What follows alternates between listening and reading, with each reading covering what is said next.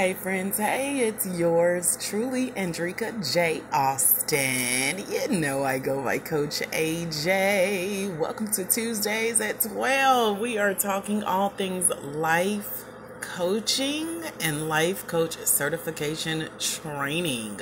If you're new to my tribe, hey girl, hey. If you're listening to the replay, thank you so much for taking time out of your busy day to come and hang out with me to learn about what your next steps could be as a certified life coach. Not just any life coach, but a life coach who gets certified in a day with me online. I'm so excited to be here. If you're new to my tribe, you might not have known that I have gone from homelessness, divorce, dealing with the death of my mother on the same day, downsizing of my corporate job, dropping out of college, all the way to dedicating myself to the life coaching development system, designing my own life coach certification curriculum program, one-day process for how to get that piece of paper in a day, all the way to designing different books on life coaching, as well as a domain that we know of as freelifecoachquiz.com for you to see if you want a free gift today. Do you want to learn if life coaching is your next step? Then head over there, take the quiz. It takes about 60 seconds. Enter your email address, select one of the three options. That's going to tell you if life coaching could be for you. At least life coaching training with me in a day, all that good stuff is for you. It's over at thelifecoachquiz.com. Put in your information, take the quiz, let me know. You want to take the quiz as soon as possible because I got a very special treat for those of you who do. So, hey, Tanisha Boswell, how are you? Now, I'm on audio, so I don't sit and stare at the screen, you guys, so that I can flow from the heart, if you will. But I do check comments. I'm also giving my eyes a chance to adjust, y'all. I lost my glasses recently. I thought I threw them in the main neighborhood compact. I was so glad to find them under my bed. But I also have to give my eyes like 3 days to readjust to the pair that I'm wearing today versus the backup pair that I had on that is literally falling apart. So, forgive me if I'm not sitting and reading the comments in the moment that you post them, but I definitely come back and engage. So I wanted to do a post today called What is a Life Coach? And it's just going over the basics of life coaching. There are a lot of people who don't understand life coaching. I did a podcast interview recently, not even podcast, it was a LinkedIn Live. And the topic was on life coaching. But people still think it is along the line of counseling and giving advice and therapy, where people just sit and tell you their problems. And that's not it. So I know that as a master life coach trainer. So if y'all want to train with me for one day, you got to hop in soon. But step one is to take the quiz over at thelifecoachquiz.com to find out what's coming up with me and what's going on with you becoming a life coach.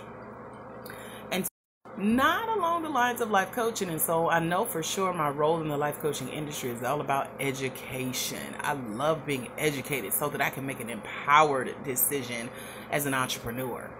And so in a nutshell, in 3 words, life coaching is all about setting goals, taking action, and achieving results. I know it's more than 3 words, but 3 bullet points. Setting goals, taking action, achieving results. So as a life coach, once you get certified and you learn different skills on what qualifies you, what skills you, what trains you, what makes you the person that people will select to help them set those goals, take the action and achieve the quality results, then you learn that there's a system to the process, but it's also about putting in your natural ability to help. So if you feel inquisitive, if you've ever been called to coach, or you feel like, people have told you you're a good listener, I should listen to them, or they say you're so easy to talk to, and you're thinking life coaching is your next step, just know what you're getting into, because some people also think that life coaching is about speaking. It's about, using the power of your testimony to influence people to make decisions, and that's not it. And so you need to learn the skills of a life coach, which number 1 is listening. We'll just stick with that one for today because that's the number 1 skill. You have to know how to ask a question, put it out there, wait patiently, open up your heart, open up your mind, Open up your ears. Open up your spirit as well. Listen to what your coaching client, even if you're practicing on them, they're considered a coaching client. Even if it's free and they didn't pay you for that session, they're considered a coaching client. So open up your eyes, ears, and spirit to see what they're saying with their body language, to hear what they're saying with their words, and to sense in your spirit what they're not saying. So you have to sometimes read in between the lines and know how to redirect that life coaching question. So life coaching can be all encompassing, really using all the five senses. You just really have to be in tune, be enlightened, and it's going to enhance your skills of how to better prepare your next question. Because again, it's not about quote unquote pouring into someone in a sense that you're telling them what to do. You're giving them your opinion, your advice, and pointing them in the right direction. It's all about listening. Even if you decide to go into an arena where you may be working with the younger generation, like millennials or children, youth, young adults, we get a lot of people who are interested in doing nonprofit work in that arena. And so what I know for sure with my background in nonprofit and social enterprise is that when you encounter the younger generation, number one, there's already a barrier because they're looking at you like you're the age of my mom or you're the age of my dad. And they also feel like they're not heard. So if they're not heard at home, why would they listen to a stranger or why would they talk to a stranger? And so you have to know how to use all the five senses to go in and hear them, hear their heart, hear what they need your help with, hear what they're asking you versus what you think you know they need. So life coaching is all about being sensitive to the spirit, to the heart of your clients. And so it is a form of ministry. It is a spirit to spirit connection. It does take a specific skill. Getting certified is all about learning and being trained, getting educated on the process of coaching, and then actually developing yourself as a coach is all on you. Now, I know that may be a hard reality, but it is a reality nevertheless. So getting certified is centered around helping people set goals, setting goals about their beliefs, setting goals about their fears, setting goals about their values, setting goals about where they want to go in their life in the 8 areas of life called the wheel of life that everybody who's been coached probably knows about, right? And then when you actually help them to do part 2 of a life coach, what you'll be doing as a life coach, which is taking action. That's when the skills of the 5 senses pop in. That's when your natural ability to ask questions, be nosy, be inquisitive, listen, incorporate those 5 senses. Did I say that already? That's when all of that comes in. And then the results part comes because your client trusts that you're the person who can help them get to where they want to be from where they are.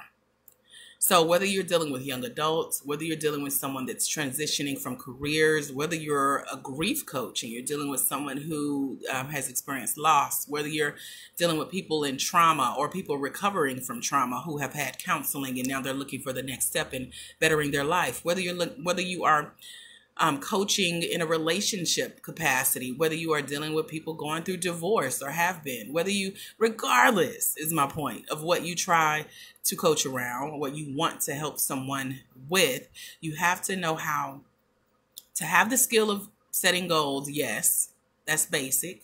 That can be taught in a life coach certification training. You also have to have the innate ability to ask questions. That can also be taught. But what can't be taught is that spirit to spirit connection. Now, you can be taught how to listen to it, how to heed it, how to ask questions based on what you see, what you sense, what you feel inside, in your heart, in your spirit, in your knowing. And then when the clients trust that process with you, they're going to get the results that you have put yourself out there to help them achieve. Hi, Cassandra. So hopefully something that I've said has blessed you. Tanisha says, I'm all about the 5 senses. It's so amazing how all of that comes into being a good coach. So yeah, I'm with you on really being sensitive to the spirit, being, just in this place where you can trust your heart so that you can hear the heart of your clients and you can trust that you're on the right path, even as a coach, that you're on the right path with working with the right people. They're going to sense that about you. Like, it's just something about you. How did you know to call me today? How did you know to reach out? How did you know I needed to hear that? It's all because you are an in-tune coach. So when people say, what is a life coach? This, what I just shared with you, is why it's so hard to put it in words. But it's also why I tell my coaches who get certified with me in our one-day life coach certification training, I say, listen, sometimes you just have to show people what a coach is. So when someone says, what is a life coach? That's your invitation, your opportunity to extend the life coaching session, a sample session with them. Like, would you like me to show you? I think it works better that way. What time works for you? You want to do a session right now? Are you open? Can I coach you? Do I have your permission? And then you go in from there, but in a very good, in tune, sensitive way, to where you're paying attention to the signs, to your five senses. You're paying attention to your client and you're helping them get the results that they're paying you to help them get. So I'm all about coaching with your whole heart, coaching with your spirit. It's a connection to connection. It's beyond just, oh, how much money can I make? It's definitely about the impact. It's also about the influence that you want to have. Because when you impact one life, you impact generations. Think about that. If you can listen with your whole being using all five senses and help coach with your whole being, the impact that you are going to have on that one client is going to trickle down to their family, to their clients, to their friends, their colleagues, and other loved ones.